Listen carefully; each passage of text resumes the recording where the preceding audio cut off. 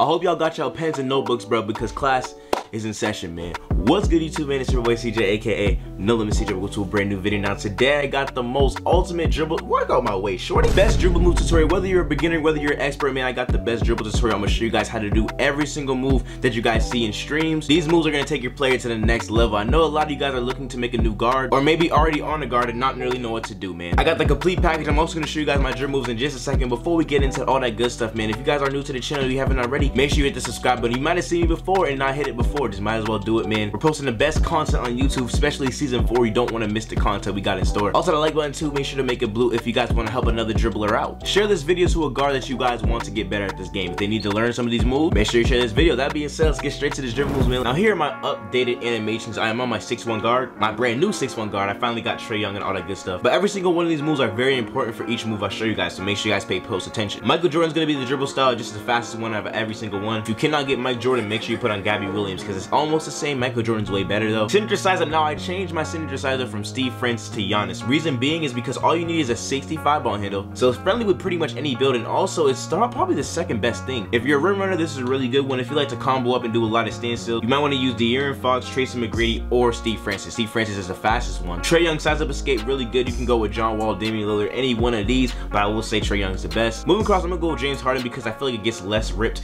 than like a Russell Westbrook or Donovan Mitchell. Both really good crossovers, but they kind of like hold the ball too far out. Moving behind the back, I don't do these very often, but Damian Lillard is really good. Probably the best one. Any other one, I'm not really sure which one you should go with. Movement spin, I use basic. This is the best one to use. Hey, we're gonna be showing this move off in the tutorial too, so make sure you put on basic. Moving heads, you can go with any one of these, like 5 over here. Even normal, they all do like the same thing. It's almost like you won't really do them often, but for my sake, I use Kevin Durant just in case I ever do it or something. Moving step back, I know a lot of people like to switch it up between normal, Jimmy Butler, and Luka. Let me tell you this, the Austin slide we're gonna be going over in this video, one of the moves we're going over in this video require the normal move and step back, so I would try normal. You can even get this on your big man, bro, so you guys are in luck too. Now in my opinion, I feel like the best spot to actually practice your dribble moves, bro, is Pro Am 5v5 or 3v3, whatever one. But the reason why is because you can dribble full court and not lose any of your acceleration bars. As you guys can see, I'm speed boosting, not using any adrenaline bars. I'm doing all my speed boost moves. I just put you on, hit that like button too, man, you know what I'm saying? So starting off, I'm gonna start with some basic moves, and then we're gonna keep getting better and better and better, you know what I'm saying? That's how life goes. Now dribble number 1 I'm gonna show you guys is the attack crossover. So you guys see the control cams on the left side of your screen. All you want to do is do a moving crossover and run out of it. This is very basic, you know what I'm saying? A lot of you guys should know what this move is. Let's say you're trying to get to the basket and someone's kind of clamping you. You can do the attack crossover and get to the rack and get you a little easy free dunk, you know what I'm saying? It works for both ways, but how do you do this? You know what I'm saying? Very simple. All you want to do is flip the right stick in the direction you want to go. So if the ball is in my right hand right now, how about I move my player? But if the ball is in my right hand, you want to flick the left stick to the diagonally up left, just like that, you know what I'm saying? You guys see the control cam, kind of just flicking it up to the other ball hand. You're gonna do that and then run out of it. So as soon as the dribble hits the floor, you're gonna sprint out of it, and it gives you this move right here. It's gonna let you speed boost. But if you do it, and it's gonna give you this move right here, the little speed boost move. But if you do it too late, it won't necessarily, or too early, it's gonna give you momentum if you do it too early. But it doesn't have to be all in one move. Like let's say you wanna like just do a couple of dribble moves together, you change something up, and then you can do it right out of it. So it's like if they step up on you, you do a step back, then you can just blow right past them or shoot the open 3. I use like Steve Francis is smooth. If you guys use Steve Francis, it's faster than this, but I feel like Giannis is like way more smoother. It's like you kind of know what you're doing, you're not out of control, nothing like that. But both of them will give you the same move, a little speed boost out the rim, and I feel like this is such an essential. If you don't know how to do this, bro, make sure you get this down. It's super easy. And that's the first move. The second move I want to show you guys is a little snatchback right here. This one right here, you guys probably see me do this a lot of times, and some people are still confused how to do it, which is all good. That's why it's a tutorial, you know what I'm saying? What you want to do is super simple, by the way. All you want to do is hold RT or R2, whatever console you're on, flick the right stick up and the left stick down. This is what it looks like right here, and you guys see the control cam. I'm not doing nothing fancy. All I'm literally doing is the same movement. It doesn't matter which hand it's in. Hold RT, flick the right stick up and the left stick down, just like that every single time. Sometimes if you do it at the wrong time, it's gonna give you that move you guys just seen. Make sure you be careful, because I feel like 2K dribbling is low-key delayed in a way. Like you can flick the right stick up and it'll like do it 10 seconds later. So as you guys can see, boom, it can either get you open for 3, you can shoot out of it, or you can rim run out of it. This speed boost is crazy. So let's say you put 2 and 2 together, the first 2 moves, right? I do a crossover, then a snatchback. I can run back out of it and gets me a crazy speed boost to the rim, or a 3. But it's cool because you can do a move first and it makes you almost dribble even faster than if you were to just sprint and run out of it, you know what I'm saying? This move is way better when you're comboing up with something. So if you like do a momentum behind the back, and then a snatchback, like that's a good combo to do, and then you can sprint out of it and get you an easy rim run or a 3. Even if you're open, you can shoot it. But the snatchback is definitely a must learn for dribblers, definitely new or old. I feel like every dribbler should be doing this, man, at one point in your dribble career, you know what I'm saying? One point in your dribble career. The next move I want to show you guys is the awesome slide. So what this move basically is, it's basically that move you guys be seeing when the guard or any build comes down and does this move right here. It looks simple, like it's like what is that? But let me tell you, man, the switch in direction is crazy. Like you can really just like do different moves. The awesome slide, and you guys can see I'm to the rack. It's like I just crossed over the court. This move might be the easiest move in the video, I'm not gonna lie, but all you gotta do is basically run and flick the right stick down. Make sure when you do it though, this might be the easiest move to do in this video, but all you want to do is run down the court and flick the right stick down. As simple as that. You want to just run, flick the right stick straight down. You guys can see it gave me the little slide. It's not like a whole thing though. If you hold it, sometimes like when you're running, it might give you like a little this step back right here, but most times when you're sprinting, you do the awesome slide. You can just keep going, right? You can keep the momentum going. I have no stamina, but it's such a good move to do, especially in transition. I love doing this move in transition, like the record of threes, because I can just switch my direction and just go to an open shot or dunk. It just makes your defense have to like set up better, you know what I'm saying? You can combo up, boom boom, and I got the awesome slide, easy bang out, you know what I'm saying? I'll show you guys combos in just a little bit, but make sure you guys just get these moves down, you know what I'm saying, the basic ones. Now it's time to get a little bit more complicated, man. I'm gonna show you guys a couple dribble moves. These moves aren't necessarily like difficult to do, but it's like it requires more than just like one like right stick flick. I think I show it better than I tell it. I'll show you guys real quick.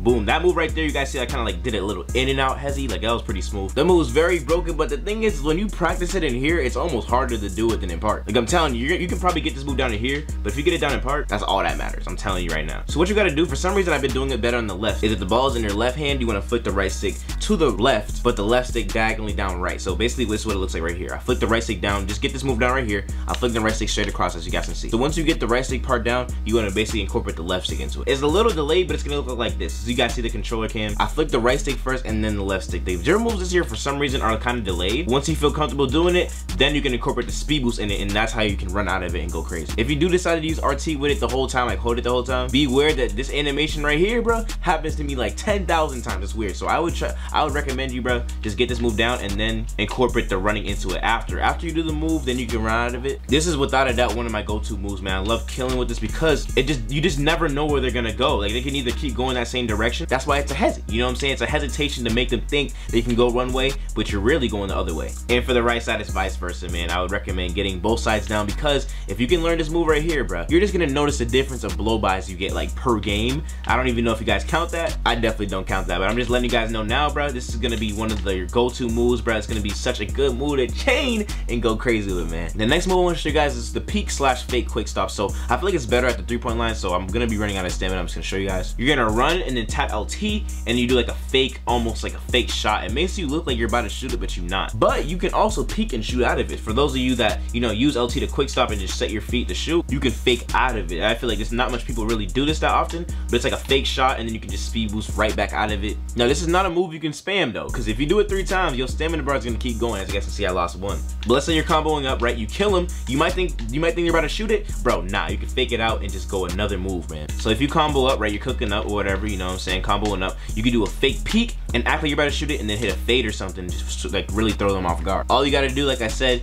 tap LT at the 3-point line, or wherever you're at, honestly. I just think it's more effective at the 3-point line. You could be running, in the middle of running, you could just tap LT simply, or L2, and you get yourself a little fake peek. The next move I wanna show you guys is a little spin. Yo, y'all have definitely seen this move before, where someone just runs down the court and hits you with that little spin move. I'm showing you guys how to do it in this video. It's not complicated, but it's like one of those moves that you have to pull out and know when you gotta pull it out. All you have to do is when you're running, like running towards the rim or something, you flick the right stick from 12, which is up here, right? This is 12 o'clock. If you guys know your clocks, yeah, you feel me? You flick your right stick from 12 to 3 o'clock, so which is this to this. All you gotta do is flick the right stick from 12 to 3 o'clock if you're on if the ball's in your right hand. If the ball's in your left hand like this, you gotta flick your right stick from 12 to 9, which looks like, I'm gonna show you guys what it looks like. I'm running and I flick it like this. You guys see the control, okay, make sure you pay attention. And it's gonna give you that little spinny move that you guys see these guards doing out here. And it's gonna work every single time. Make sure you guys pay attention with which hand it's in though, because if the ball's in your right hand or left hand, you cannot do the same thing, because it's gonna give you this little freaky spin right here. I don't know what this is. So if the ball's in your left hand, you gotta flick it the other way, like vice versa. So like this, you guys see, look at the controller cam. I flick it just like that. For me, I like to flick it like up and down almost, like so like in like a 180. I like to do a 180 with it. I feel like I'm more comfortable like that. But really, all you gotta do is flick it from 12 to 3, and it's gonna give you this right here. I like to do it just a full motion, almost like a 180, because and it's gonna give you that little basic spin you guys seen. So I like to combo up first and then do it. I know a lot of people have the Luka Doncic step back, so you can actually set your feet. But truthfully, beautifully sold. You could just do a little spin, tap LT, and then shoot it. That's another way to do it if you don't have the Lucas step back. Now I showcased this move a little while ago, and this is the little tween spam I showed you guys, which is the through the leg spam. Now I showed you guys this move a little while ago, but this is basically the tween the leg spam you guys can do up the court. This is crazy, bruh. I finally learned it. This move looks so complicated on paper, and it took me a while to get it. But I'm gonna break it down to you the way I figured it out, and I feel like this will help you guys out a lot. But just keep in mind, you want to make sure you start. You want to flick, basically you want to flick the right stick up, right? You're almost like spamming flicking the right stick up. So this is what that does for you. But you got to incorporate the left stick in it too. So once you get this move down, right, all it is holding R2 and flick the right stick up, spamming it. But to incorporate the left stick in it, if the ball is in my left hand, I'm gonna flick the left stick up to the right, and it should give you this cross right here. So it's almost like that cross right there you guys seen, but I'm gonna slow it down so you guys can understand it. All you're gonna do, flick the right stick up and flick the left stick in the other direction. So as you guys can see, I'm kind of spamming it now. I'm gonna slow-mo it in just a second.